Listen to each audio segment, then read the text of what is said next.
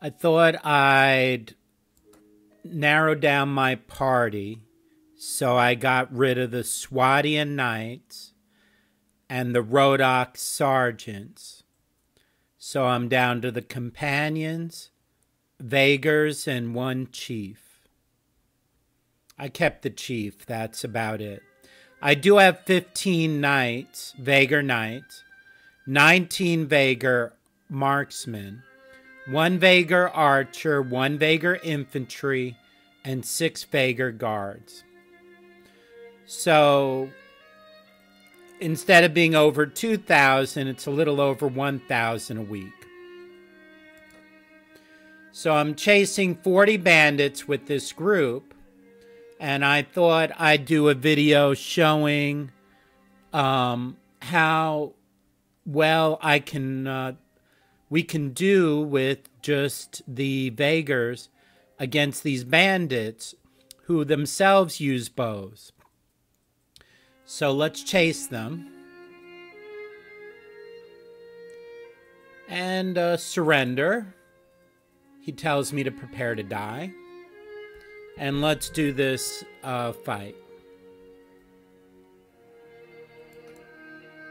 F1, F1, then 1, F2, F1, F2, F1. 5 is the archers in mine, F2, F1, to get them all lined up.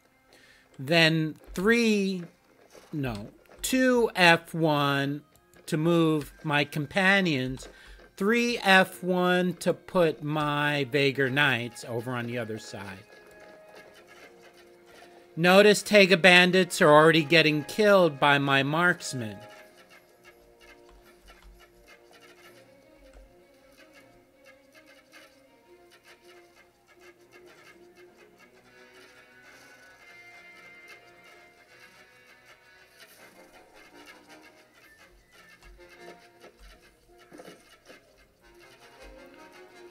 Just look at how many the marksmen have taken out.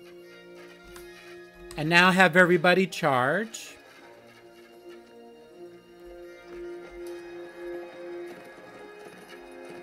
There's hardly any left.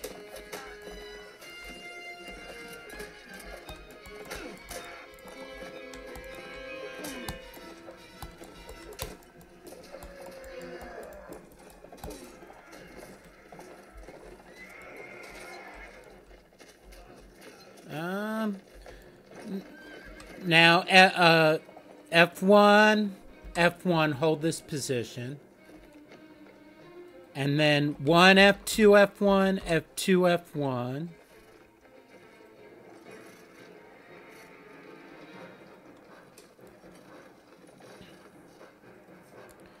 Then 5 F2, F1.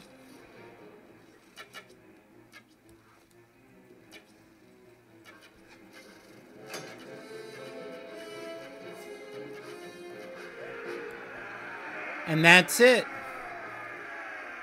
Now look at the results. Tab.